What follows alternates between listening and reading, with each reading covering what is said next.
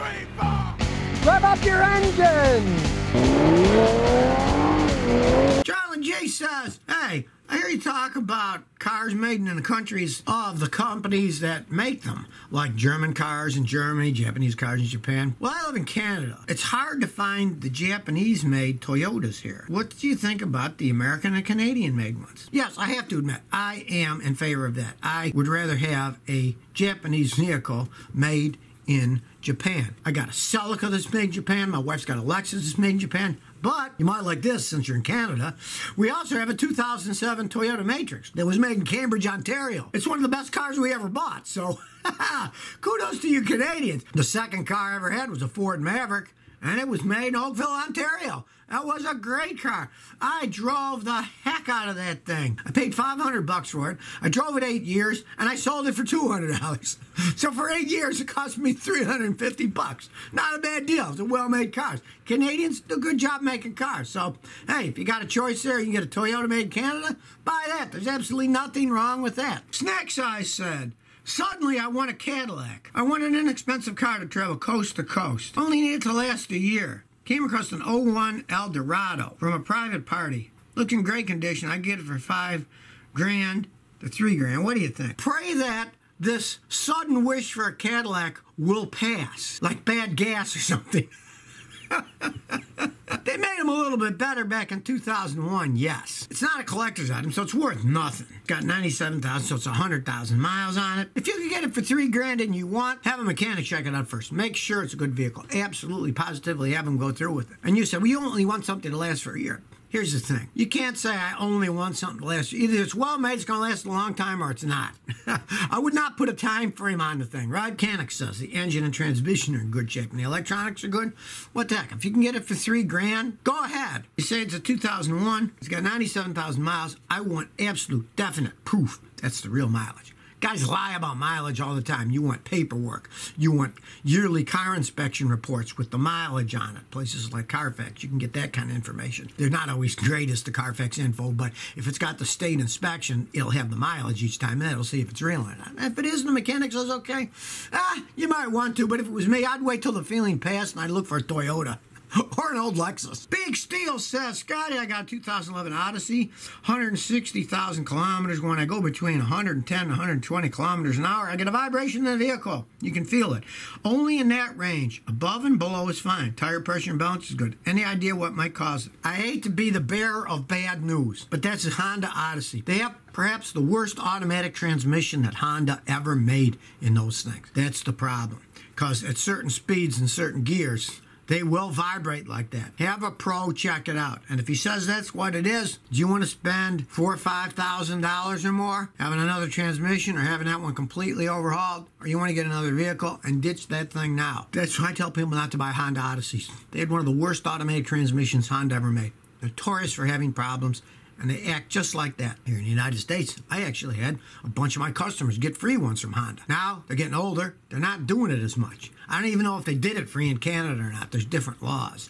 I got a friend in Hamilton, Ontario, when he said they don't hardly recall anything in Canada. They don't fix hardly anything for free. It's like, you buyer beware, it's yours. Too bad. If they do have any kind of a thing, go to a Honda deal and say, hey, the transmission's going out. Are you going to fix it for me for free? If they do, great. If not, I would really think about getting rid of the vehicle. Madman says, useless electronics. What does it mean when a tire pressure light stays on? I got a 2012 Lexus, 115,000 miles. I don't understand why it's law that they have these stupid systems you can check the pressure yourself. Well, the reason it's law that you are like me. You're going to check the stuff with the gauge, right? But the average American doesn't. They're lazy. They don't do anything. And it's to save them from themselves. But of course, the problem is all those tire pressure monitoring systems, the modern ones, work. Each tire has a valve stem. Inside the valve stem, on the inside, not the outside, the battery built in. That allows it to broadcast the tire pressure to the computer to tell you what it is. Well, they're batteries. Guess what? Batteries only last so long. Then they wear out. In the case of yours, 9 years old. batteries are going to wear out. To figure it out, you got to pay a guy like me as a scan tool to put it on, or a fancy real TPMS machine like I have. And you can walk around the car and it tells you which one's good and bad, and it tests it, then you got to replace them. But even in my case, I can't replace them because I don't have a tire machine. I don't do tires. So you got to go to a tire place. They got to take your tire apart. They got to put a new one in, and sometimes they're 100-something bucks a piece. Then they got to put your tire back on, balance it, and then reprogram the machine for it, which is going to cost you hundreds and hundreds of dollars. So most guys just say, heck with it, I'll check it with the pressure gauge. That's the easiest thing to do, cheapest thing to do. But that's our modern society. People are trying to save us from ourselves, and in some cases it might not be a bad idea because a lot of people never check tire pressure. Of course, when the tires get old, they're not going to fix the machine either, so then it's lost its purpose. But it worked for a few years.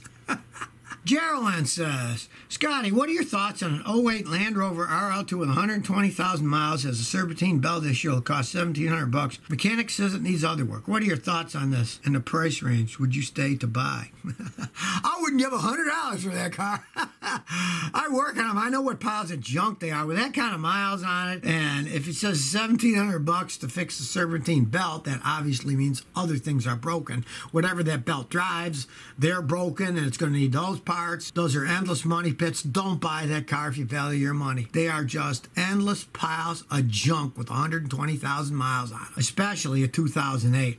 Now, if you went way back, you go 20, 30, 40 years ago, Land Rovers are relatively solid built vehicles. But then they became yuppie mobiles where they added all this stuff on it. And originally they had a 4-cylinder engine. A long time ago they put V8 engines. The original V8 engines that went in them were Buick V8 engines. They just stuck American stuff in them. And now, you know, they make their own. The quality control is... And now owned by Tata, the Indian company, and the Chinese own part of it. Chinese bought into a bunch of them. Don't buy it if you value your money, and don't ever buy a used one with 120,000 miles on it. They are endless money pits.